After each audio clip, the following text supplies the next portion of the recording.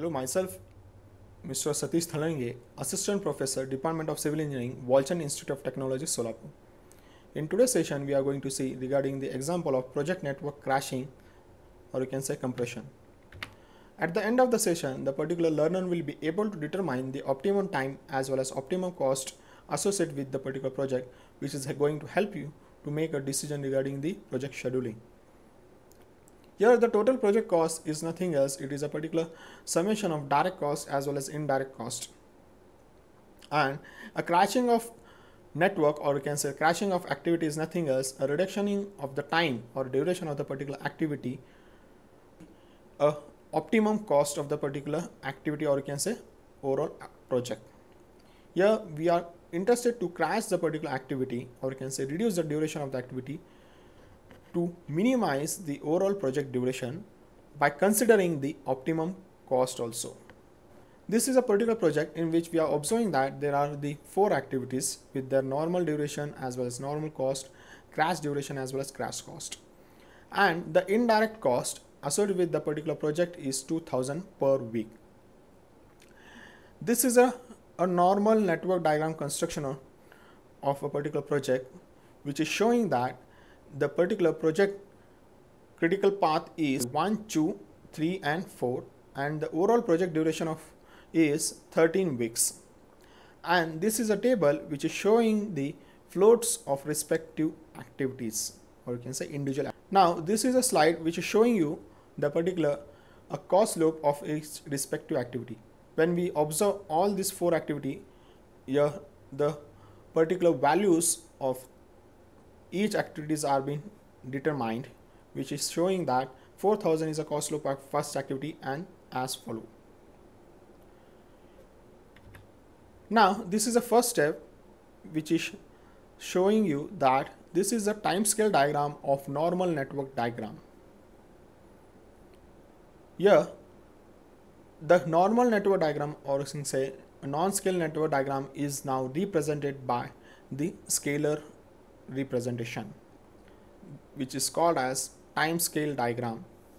We take a baseline as a critical path, and left activities are represented above and below the baseline. Now the overall total project duration is nothing else, it's a 13 weeks, and the total normal direct cost of the project is a summation of all the normal cost of the particular activity. In this table, this is a normal duration, and the cost associated with the normal durations are overall 4000, 3000, 3600 and 5000. Summation of this, we get the 15600, and the total indirect cost of the project is equal to project duration multiplied by indirect cost per week, that is 13 multiplied by 2000, that is 26000. So in the initial stage, without crashing, the overall total project cost is nothing else, it is summation of total direct cost plus total indirect cost, it's a 41600. Now let's start to crash the activities. Now we have to observe the table. Here I have shown you that this is the activities, it is the, and the second column is representing the delta T, which is showing that we can compress this particular respective activity by 2 weeks, 3 weeks and 2 weeks and 2 weeks, and their cost slope of each respective activities are represented in this particular column. Now let's start to observe. The first observation, when I observe this particular cost slope table, or you can say the table which is showing the activities, the delta T and as well as cost slope, we are observing that 1200 is the minimum cost slope of activity 2.4, but this 2.4 activity is a non-critical activity. So I will go for the second cost slope, minimum cost slope, that is 1500, and it is related to 2.3 activity. Yes, this is a 2.3 activity. When I observe this 2.3 activity, the parallel activity is 2.4. So my option first, if I compress activity 2.3 by 2 weeks, then the extra cost will be 3000 plus 2, which is equal to 3000 rupees. Means if I compress activity 2.3, the extra cost that is direct extra cost will be 3000, because when we are going to compress the activity means what?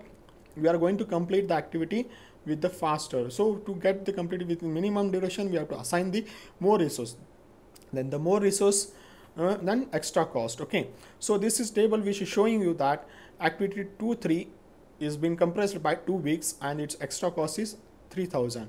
But activity 2-4, it is shown as it's 0, because here 2-4 activity is having the float of 2, as we see in this particular table.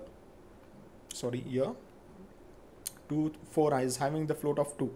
So if I compress it by 2 weeks, so it won't consume any extra cost. So it's 0 into 1200, it's 0. So summation of this we get 3000. Means if I compress activity 2-3 activity by 2 weeks, the extra cost is 3000. That is the first option. Second option, I can say second option or second observation. In second option, after 2-3 activity, that is after 1500, the next minimum is particular is the 2500. When I observe, which is of activity 3-4, when I observe 3-4 activity, again the parallel activity is 2-4 only. So if I compress 2-3-4 activity by 2 weeks, then the extra cost will be 5000, because activity 3-4, if I compress by 2, a 2 into 2500, it's a particular 5000. Okay, actually it should be 5000. Okay, so finally when I observe the option 1 and observe option 2, the 3000 is good as compared to the option 2, that is 5000. So compression of activity 2-3 by 2 weeks, which adds extra cost of 3000 only. So I will go with the compression of activity 2-3. Now after compression, we should determine what is the overall duration of the particular project and the overall total project cost. So the duration of the particular project is now 11, and now the total normal direct cost is equal to summation of overall normal cost plus additional extra cost. This 15,600 plus 3,000, that is a 18,600, because in first step when we observed here, the normal direct cost was first stage without compression, it was 15,600. we have to take as it is, plus additional cost, because we have compressed the activity 2-3, that additional cost is 3,000, so 18,600. And the total indirect cost of the project is nothing else, it's equal to project duration multiplied by indirect cost per week. So 11 multiplied by 2000, that is 22,000. So total project cost is equal to total normal direct cost of project plus total indirect cost of the project, that is the summation of A plus B. We are getting 40,600. Now this is newly obtained time scale diagram of the project duration 11. Now let's move towards the next step. With help of this time scale diagram, we have to compress once again. In the third step, we are going to compress again. Let's see, because when we are observed the first step, we are getting 41,600. Now the project duration and as well as is reduced, as well as the project cost is been reduced, that is 40,600. Now let's see, let's try to compress once again whether the after compression whether the cost is same or it is increasing. Let's see. Again, when I observe the particular activity 2-3 activity, its cost slope is 1500. Same here, I will go for the first option. If I compress activity 2-3 activity by 1 week, the extra cost will be of now 2700. That is how, which is being represented in this table. When I observe 2-3 activity by compression, again the activity 2-4 is parallel, but now when here in the present time scale diagram, we are observing that 2-3 activity is not having the float because it is already consumed in the earlier step.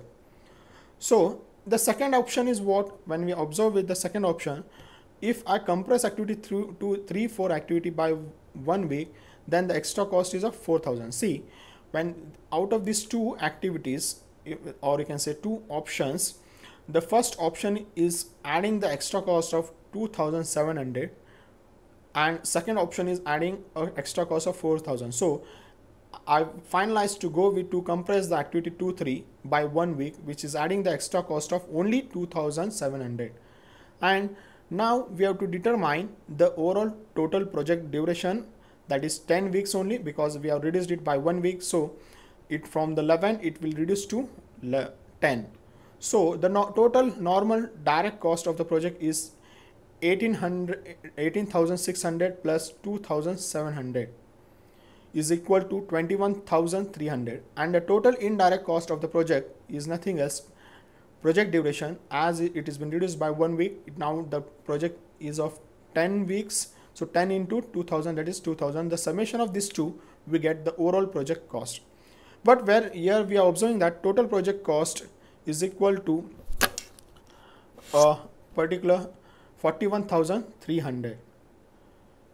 So this is a table which is showing you that the total direct cost, indirect cost, and total project cost. Where here we are observing that on the overall project duration of 13 weeks, the total project cost was 41,600. On the 11 it was 40,600, but when we compress to the 10, it is now 41,300. Means here it has been increased. So finally I declare that the optimum duration and the optimum cost of the project is nothing else, it's 11 weeks, and the cost is of 40,600. This is a graphical representation of the overall total project cost as well as direct cost and the indirect cost. Here it is a point where we are observing that it is having the minimum total project cost, and these are the lines of a direct cost as well as the indirect cost, and the duration of the project is 11. These are the references for the today's session. Thank you.